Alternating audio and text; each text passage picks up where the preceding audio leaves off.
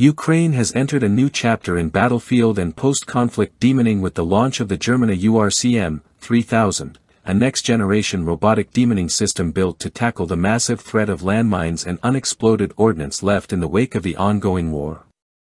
The Ukrainian Demining Services, UDS, recently began field evaluations of this innovative machine, developed by the Kramatorsk Heavy Machine Tool Plant, KZVV, with hands-on input from seasoned Ukrainian clearance professionals and inspired by operational experience with foreign platforms such as the Slovak Bozina. The Germina is uniquely tailored to Ukraine's specific challenges, from inconsistent terrain and soil composition to varied vegetation and harsh weather extremes. It's engineered to face down a spectrum of explosive hazards, including anti-vehicle and anti-personnel mines, cluster munitions, and lingering explosive remnants of war. In a strategic move to reduce dependency on foreign equipment, over 60% of its components, including high-wear elements like chains and hammers, are manufactured locally. Weighing in at 16 tons, this remote-controlled system is built on a rugged Italian Track 1 chassis and powered by a 380 horsepower Caterpillar engine, offering excellent fuel economy and reliability. With hydraulics supplied by Danfoss, Denmark, it brings European-quality performance into a Ukrainian-made package.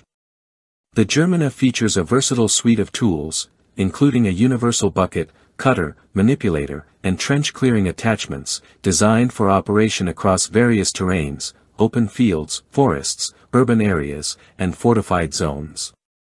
Its combat-grade durability is evident in its ability to withstand explosions of up to 9 kilograms of TNT.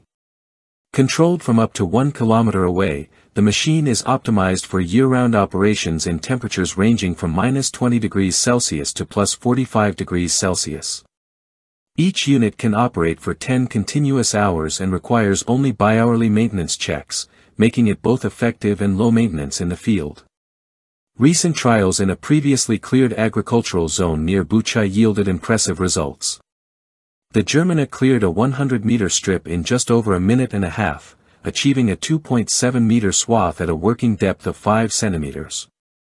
Simulated threats, including a mix of anti-tank mines, anti-personnel devices, and grenades, were successfully neutralized.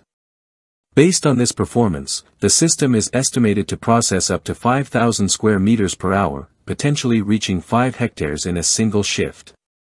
The operational deployment of 5 Germina units is expected in the first half of 2025 under an agreement with KZVV. These will be dispatched to the regions of Kyiv, Kharkiv, Mykolaiv, and Kherson.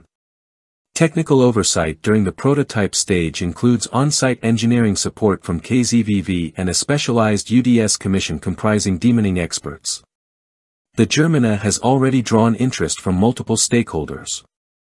During its official presentation, representatives from Ukraine's Ministry of Economy, Ministry of Defense, Emergency Services, and various international NGOs, including UNOPS, UNDP, and the Halo Trust, were in attendance. Several agreements were signed for future procurement, further cementing the system's role in Ukraine's expanding demining strategy.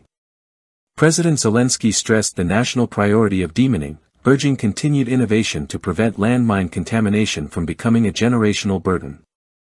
Deputy Minister Ihor Bezkaravaniai underscored the value of domestically rooted, field-tested designs, while UDS Technical Director Eduard Drach pointed to the Germina's balance of mobility, simplicity, and survivability as key to reclaiming agricultural lands. The extent of landmine use in Ukraine is staggering.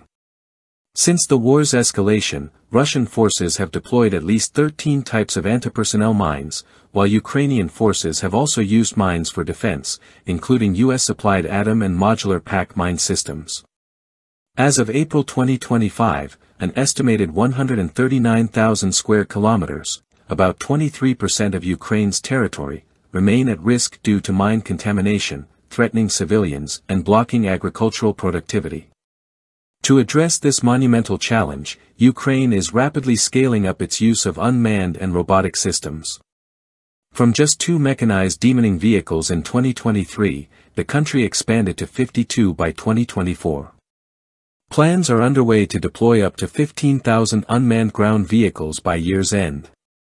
Ukraine will also acquire 26 GCS-200 units from Global Clearance Solutions and continues to innovate at home, recently unveiling the MP-5100 capable of neutralizing threats buried up to 30 centimeters deep. By merging cutting-edge technology with localized knowledge and production, Ukraine's Germina URCM-3000 stands as a powerful symbol of resilience, and a practical tool in the long road toward reclaiming its land, safely and efficiently.